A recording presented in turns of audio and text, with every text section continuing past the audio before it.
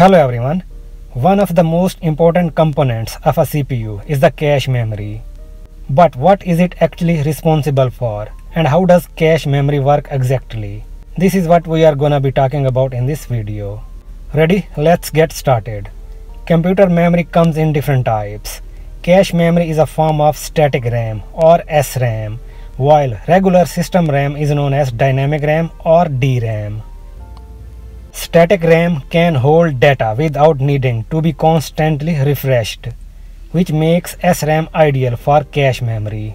While DRAM uses capacitors to store data, and these capacitors need to be constantly refreshed with electricity in order to save data. Now CPU cache is the internal memory of CPU. It's a smaller and faster memory that stores copies of data from RAM that is waiting to be used by the CPU. Basically, CPU cache contains a small area of memory with the instructions that the computer will most likely need next if it is to perform certain tasks.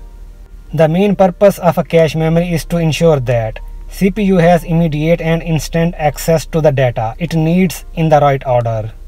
So we can say that CPU cache is a temporary data store located directly on the processor. Okay, now how does cache memory work?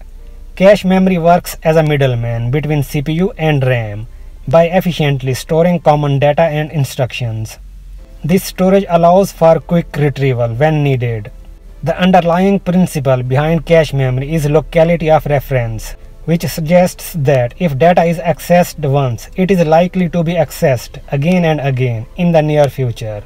By storing such data in the cache, system significantly reduces the CPU's access time to the RAM, leading to high-speed data access for the processor. As a result, it greatly enhances the overall speed and performance of the computer system. When CPU needs to access data, it initially checks the cache memory. If the requested data is present in the cache, it is referred to as a cache hit. Consequently, CPU can swiftly access data from the cache, bypassing the slower main memory RAM. On the other hand, if the required data is not found in the cache, it results in a cache miss. In such cases, CPU must take the longer and slower route to access the main memory RAM to obtain data. Subsequently, retrieved data is stored in the cache to facilitate potential future access. For example, services like Netflix and YouTube use cache memory to provide a smoother streaming experience. When you watch a video, the next few minutes of the video are stored in cache. If your internet connection slows down or drops out momentarily, the video can continue playing from the cache without interruption. CPU cache memory is typically divided into three levels. For example, level 1 cache, also known as primary cache. This is the smallest and fastest type of cache memory.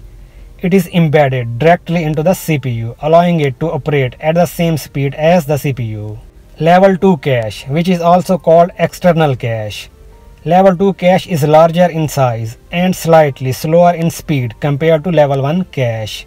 In older computers, level 2 cache was located outside the CPU on a separate chip, but in modern computers, it is located inside the CPU. The whole idea behind level 2 cache is that if CPU cannot find the data it needs in level 1 cache, then it searches the level 2 cache for the data. Level 3 cache, also known as the last level cache. It is larger than both level 1 and level 2 caches but is slower. It is located on the CPU and is shared by all cores. Level 3 cache plays an important role in data sharing and inter-core communications, whereas level 1 and level 2 caches are dedicated to their own CPU cores. Finally, if level 3 cache doesn't have the data, then the CPU goes back to the slower RAM to find the data it needs. Each level of cache memory plays a crucial role in improving the performance of a computer. By storing frequently accessed data and instructions, these caches help to speed up data access times and reduce the workload on CPU. If the cache memory gets too full, it can slow you down. It's important to run maintenance tasks on your PC because some of these functions will free its memory of temporary files it likely doesn't need anymore. Coming to an end, RAM is the main memory of your computer, but it is farther away from the CPU than the cache memory and is not as fast. Cache is typically 100 times faster than the RAM. If cache is so fast, why is not all data stored there? Because cache storage is limited and very expensive for its space. So it only makes sense to keep the most accessed data there and leave everything else to the RAM. One last thing, you cannot delete the CPU cache memory. The reason, it's a volatile memory. This means that it doesn't keep its contents in the long term. As soon as you switch off the computer, the content in your processor's cache memory is lost. Alright, so this was all about CPU cache memory. If this video has been helpful to you, please like it, share it and subscribe.